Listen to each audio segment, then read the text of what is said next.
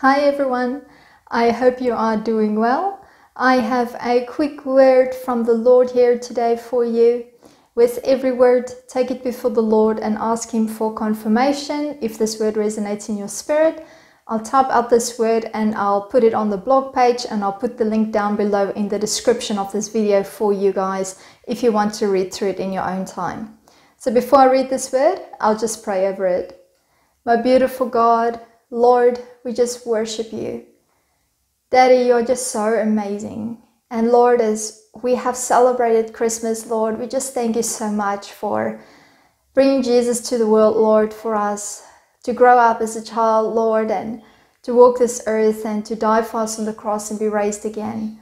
My Lord, what a privilege for us it is to have such a joy in just of who you are, just how much you love us, that you would do that for us. Thank you for that, my Lord. Thank you that you created us to be here on this earth with you, Lord, to just walk with you and delight in you. My beautiful King, I just come in the name of Jesus and I give you this video. And I ask, my Lord, that you would just cover it, my Lord Jesus, with the power of your blood and with the power of your name. And Lord, I just bind and I break in the name of Jesus and my power of Jesus' blood any attack of the enemy over this word. And I ask, my Lord, that you will let it reach whoever needs to hear it in a prompt manner, Lord. I thank you for that, my beautiful God, in Jesus' mighty name.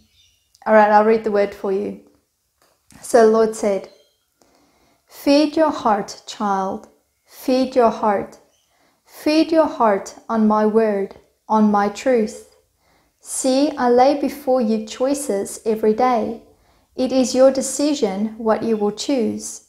If you keep feeding on worldly lusts and passions, is that not what you will be full of?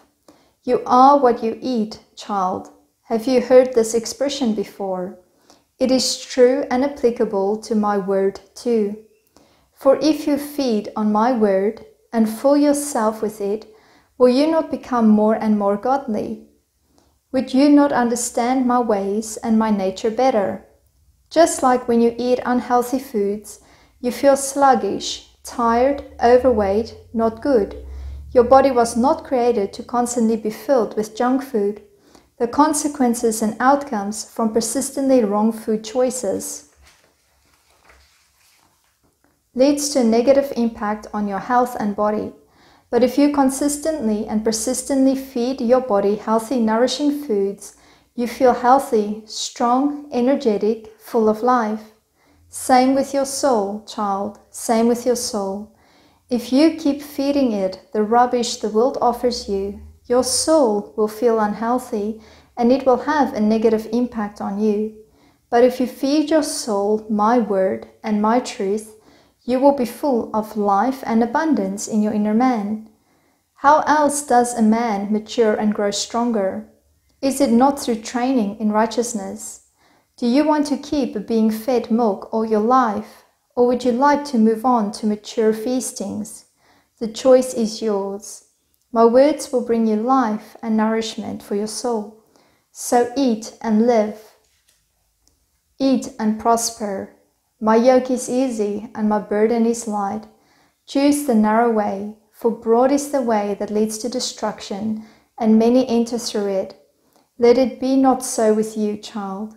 Ask of me, and I will teach you. I am the great shepherd." My beautiful Lord, we just thank you so much for this word. My King, thank you that you just always know what we need to hear when we need to hear it.